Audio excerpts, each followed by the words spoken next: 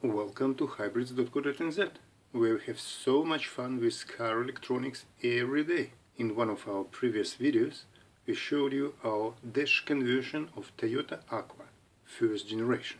Newer Facelift Aqua has absolutely different dash.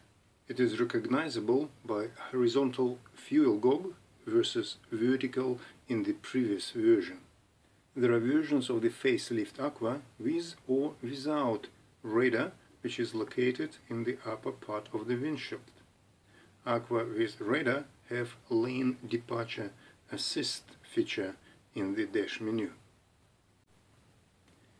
Dash menu in Facelift Aqua is quite complex. It has various settings, multiple screens, and some useful statistics screens.